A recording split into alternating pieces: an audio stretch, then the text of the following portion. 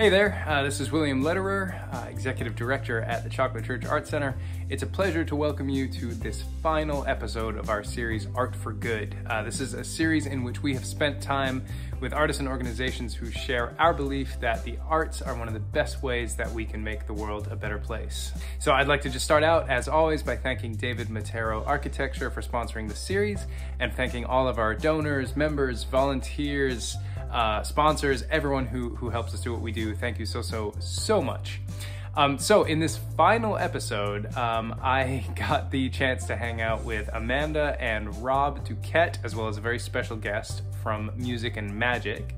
Now, Music and Magic is an organization that does a lot of different things, everything from getting musical instruments for kids to providing arts education and music performances for kids.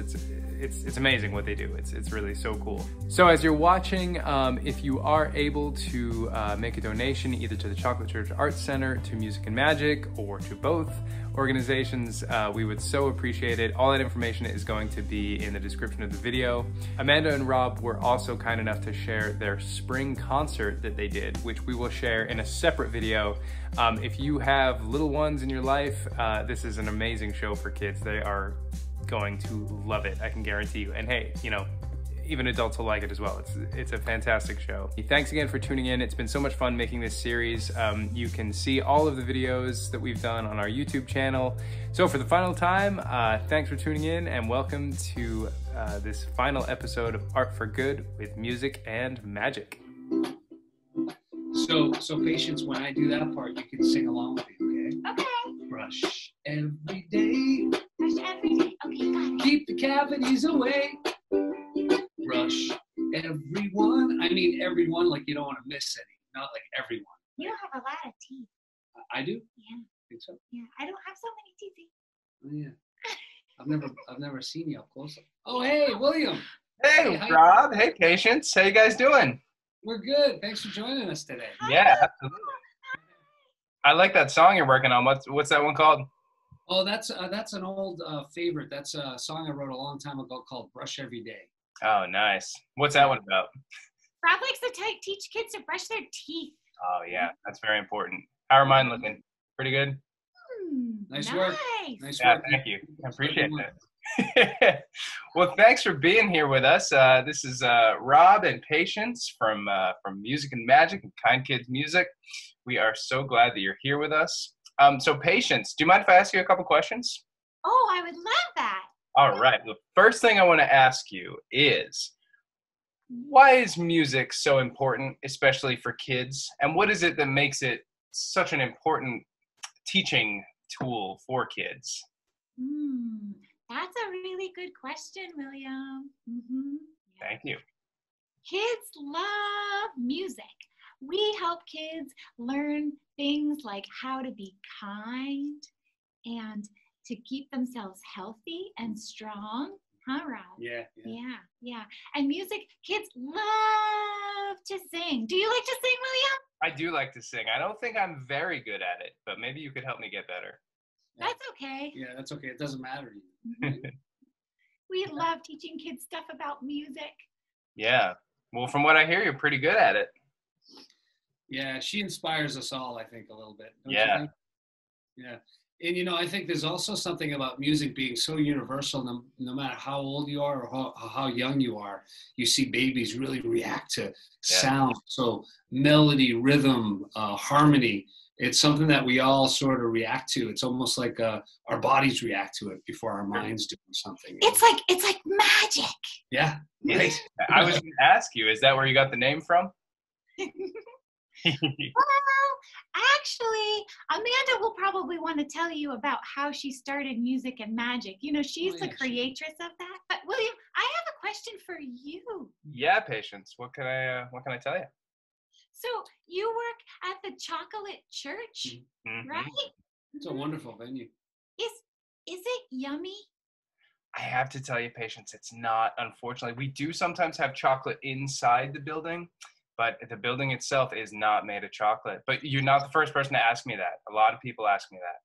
I thought kids and people like me might like to wonder if it was made out of chocolate. Yeah, it sure looks like it. I think if it was made of chocolate, it might not be there anymore. People True. just taking bites out of it. Yeah. Melt it. Oh my goodness. Oh, that's true. You know what? I think I'm gonna go get some chocolate now. It was Okay. nice to meet you, William. It was nice to meet you, Patience. Have fun. See you later. I'll see you in a little bit. Okay. We'll work on that song some more. Oh yeah. Okay. Yeah. I love that. So while she's grabbing Amanda, Rob, maybe you can tell us a bit about your musical adventures up until this point, and then we can go from there and we can talk about Music and Magic and what the two of you do together. Yeah. Well, let's see. I've been a music educator and a musician for a bunch of years. I guess I started professionally in the 80s and then full-time in the 90s. And, touring around and doing all that fun stuff. Played with one of my heroes was played with Jonathan Edwards for several years, and David Amram, who was another favorite of mine, composer from New York City. And then I at some point I just finally focused on my own music. And at one point I found myself writing songs that didn't seem to fit with my grown up music, so I started doing the kids thing, and I fell naturally into it. This is maybe 7 years ago. Would that be right? Maybe 7 years ago. So I started kind of doing this dual, musician, music educator, and, teaching in college and teaching privately, and then doing gigs, getting on planes and doing shows. And then all of a sudden I'm doing this kids thing too, simultaneously. And I think at one point somebody asked, how can you write for both? And it was just very natural. Like that song in the beginning, Brush Every Day. I started just singing that at a show. And it's pretty obvious to me that that's not really a song that I'm going to put out as a duet song, for grown-up audiences, So it became very obvious that, they were both something that I wanted to, express. And that's very cool. It's cool to kind of be able to marry the both and then, let them have it. Yeah. And welcome, Amanda. I see Patience found you. You even got herself into some chocolate. I think you made her hungry. Yeah, I get it. It's not too early. It's almost lunchtime, right? So Amanda, tell us a bit about Music and Magic, how it was born, and some of the stuff that you guys do together under that name. Yeah, so Music and Magic, back in 2009, we lost a really good friend of ours. He was a magical musician by the name of Van Lauten. And after he passed, we wanted to find a way to keep his music and his magic alive. One of the things he always talked about was being a young musician and not having access to instruments. So we just sort of on a whim started asking folks if they would donate instruments that they weren't using anymore. And we tried to see if we could match them up with kids who wanted to play.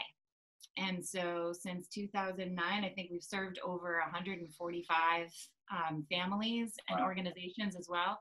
And it's a very word of mouth kind of organization. So folks they find me and they know that I'm the one to go to if you've got an old guitar, that you're not playing anymore.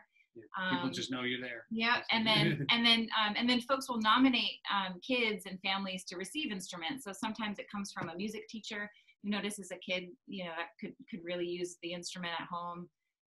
Sometimes it's parents or family members or social workers, counselors, and sometimes a kid has actually reached out to me themselves and asked if they could get on the list. Yeah, so it's been incredibly rewarding to be able to just sort of make those matches of instruments that need to get played and kids that want to play them. And during this pandemic, it's been, we haven't stopped with the gifting of instruments. It's been almost even more important during this time. I think we've given away 2 keyboards, 3 ukuleles. We put together some toddler packs of musical instruments for little kids. We've given those away, and then guitar on the way this week. We did a bass and an amp, and then the biggest thing that we got to do this holiday season was we got to give a brand new drum set to a young musician. Yeah, so we had help from the drum shop in Portland. Nice. Yep, and this child's music teacher nominated her, and I got in touch with the mom and, made sure that there was support and that it was okay. Yeah, right. You want to clear that with the parents for sure. It was especially neat for me because the parents filmed her seeing it for the first time, and she screamed. Oh, wow. She saw the drum set, she screamed. She's like, "Oh, it's so great!" It was so exciting. And Rob's a drummer, so that was That's extra. incredible. So cool. So you mentioned that you have been able to continue doing that through the pandemic. How has this past year affected some of the other things you do? I mean, I know you usually play a ton of shows and all that kind of stuff. What's that been like, and how have you found maybe other things that you can do during the pandemic? Yeah, it's been pretty tough not being able to do any gigs. And like Rob mentioned, we have the Duquette and Dancer, which is us, for our adult audiences, but and then we have our kids stuff that we're usually doing at libraries and schools, fairs, festivals, venues, theaters, and so we haven't been able to connect with kids in that way, live anyway. But we see kids who are like, "Oh, kids." We were able to, we've been trying to do some, some Facebook Live and that sort of stuff. But where we found a lot of success was with this educational app called Zigazoo. And that was created by a couple of friends of mine who I actually taught their kids music, and their mom played with me. So they asked me to run the music channel. And so we've been running the music channel on Zigazoo, where we ask kids things like, what does it mean to be kind? Or, what do you do just for joy? And we matched that up with some of our songs and our puppets. This month is patience, isn't it? This month? Last month was patience. This month is kindness. Okay. Wow. And then the kids, the cool thing about that app is that the kids respond to our prompts with their own little videos. Oh, that's cool. Yeah, and so we get to watch kids, respond to us about what their answers to our questions are, and so that has been really fun. We've got a lot of growth happening with that. That's awesome. So that's been pretty exciting. And then we just got onto a new platform called XOTV, which is kind of a brand new thing as Kind Kids Music. So we're putting out our concerts on that too, and fingers crossed we get to do venues again. Yeah. Like the Fingers crossed here as well. I hope so. But we're very grateful we can still do what we do and still have a home. And, Yeah. We got a little studio in our home, luckily, that we sort of converted one of our bedrooms into a studio room. So we've got the drum set and the curtain and the puppets and all this, and we've been able to perform for you guys as Duquette and Dancer. That was fantastic. We did. Club Passim was another one that we were able to do. That was really fun. But the Chocolate Church is kind of special to us. Yeah. Well, that was the first time we actually collaborated together, because we had known each other for a while, and it was a couple of years ago. It was very obvious that we had a lot of things in common. I was very into dance, not dancing myself, but enjoying the dancing. You dance though. I do dance, but that's not for public consumption. But I like to move my body, but it's not pretty. But anyways, and then both of us having this background with kids music, so but that was the first time where we okay, let's come together, we'll do a kids show together, and that's the first time we had done that. And so that it was almost an yeah. experiment, and it was wonderful. It was just both of us were just almost laughing the whole time. It was great. And that also, that was the first time we did Duquette and Dancer. Yeah. So Kind Kids Music and Duquette and Dancer, we had our first collaborations live at the Chocolate Church a couple years ago. Fantastic. So and so I think that was before you came on, William. So, but like those, we have those. It's kind of like the birth of our collaborations. Both happened at Chocolate Church. Yeah, so. It was almost like when I was explaining about when I started doing kids music, it was just natural.